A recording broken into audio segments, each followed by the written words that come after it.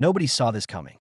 SMIC, the Chinese semiconductor company once seen as a casualty of U.S. tech sanctions, has just unveiled a working 2-nanometer chip prototype. Let that sink in. This is not a design blueprint, not a stage concept. It's a functioning chip, reportedly tested and preparing for production. And it comes from a company that wasn't even supposed to survive at the cutting edge. Just a few years ago, SMIC was blacklisted by the US, denied access to the world's most advanced manufacturing tools, and widely expected to fall behind. Today, it's the first in China, and possibly in the entire non-Western world, to produce a working chip on the 2 nanometers node. And this isn't just a technological achievement. It's a geopolitical bombshell. To understand why this matters, we have to start with the basics. In semiconductor engineering, 2 nanometers refers to the scale of transistors, the fundamental units of logic on a chip. A nanometer is 1/1000th of a meter. The smaller the transistor, the more you can pack onto a chip. And the more transistors, the faster and more efficient that chip becomes. Back in 2010, 45 nanometers chips were considered state-of-the-art. Today, we're looking at circuits so small that over 100 million of them could fit on a grain of rice. This isn't Moore's law, it's Moore's shock. Apple's M3 chip, built by TSMC, uses a 3 nanometers process. It's incredibly powerful and energy efficient, powering high-end MacBooks and iPhones. But SMIC, under sanctions and without access to EUV technology, has just gone a full step smaller. That's the equivalent of winning a Formula One race without access to the car's engine. And yet they did it. What makes this especially shocking is the manufacturing technique. To make chips at or below 5 nanometers, the global standard is extreme ultraviolet lithography, or EUV. These machines, produced exclusively by ASML in the Netherlands, cost over $150 million each and require precision engineering down to the atomic level. The US has successfully blocked the sale of these machines to SMIC since 2019, pressuring ASML and the Dutch government into compliance. Most experts believed EUV was indispensable for 2 nanometers chips, but SMIC proved otherwise. Instead, they used DUV, deep ultraviolet lithography, an older technology. Paired with a technique known as quadruple patterning, SMIC was able to simulate the precision of EUV using multiple laser passes. It's slower, more error-prone, and dramatically more expensive per chip, but works. This is like constructing a cathedral with hand tools instead of machines, and still finishing it before your rival. The result is a breakthrough that defies every Western expectation. And SMIC didn't do it alone. Huawei, China's embattled tech giant, has been heavily involved. After being cut off from Qualcomm and ARM in 2020, Huawei accelerated its chip research under its subsidiary HiSilicon. It redirected billions into talent acquisition, academic partnerships, and EDA tools. When Huawei's Mate 60 Pro was released in 2023, teardown analysis by Tech Insights confirmed it ran on a 7 nanometers chip fabricated by SMIC. That chip was produced under sanctions, and it was a warning shot. The 2 nanometers prototype is the full-blown offensive. Huawei and SMIC appear to be working in tandem. Huawei drives chip design and application requirements. SMIC figures out how to build them. Together, they're forming a vertically integrated alternative to the Western tech stack, from silicon to systems. And they're doing it fast. China's long-term strategy is technological self-reliance. That's not a slogan. It's written into national policy documents like Made in China 2025 and the 14th Five-Year Plan. Tens of billions of dollars have been allocated to build a domestic semiconductor ecosystem, complete with its own tooling, wafers, EDA software, and even training programs for next-generation engineers.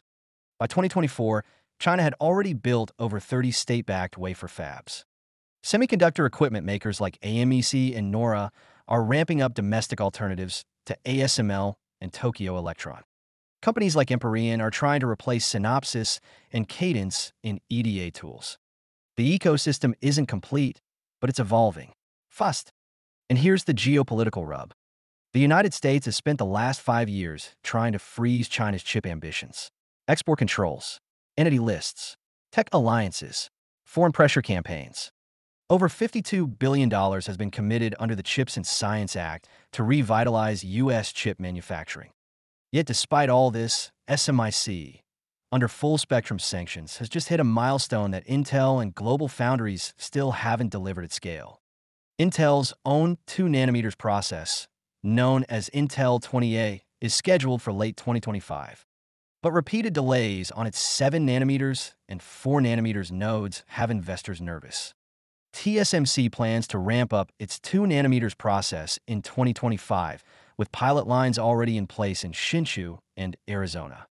But SMIC? They're already showing working silicon. The response from Washington has been muted.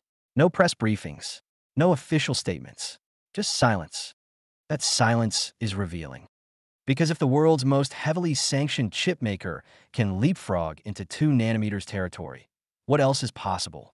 What happens when China starts selling 2 nanometers chips into Southeast Asia, Africa, and Latin America, regions less influenced by U.S. policy and more focused on affordability?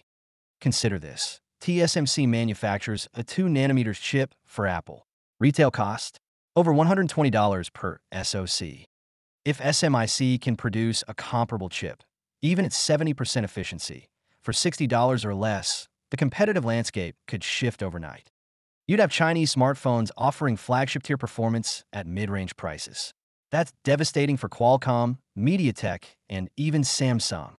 It gets worse. China's ambitions go beyond phones.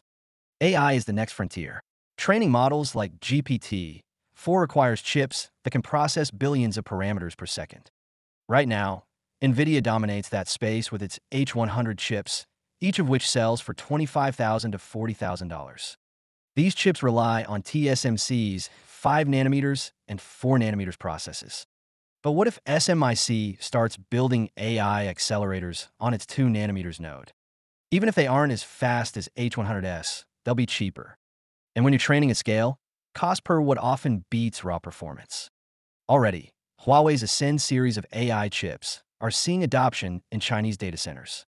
A homegrown 2 nanometers version could launch China's own ChatGPT equivalents and do so outside the reach of U.S. export laws. This isn't just disruption, it's decoupling.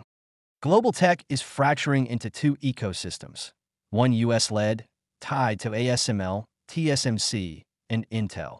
The other China-led, centered around SMIC, Huawei, and new domestic supply chains.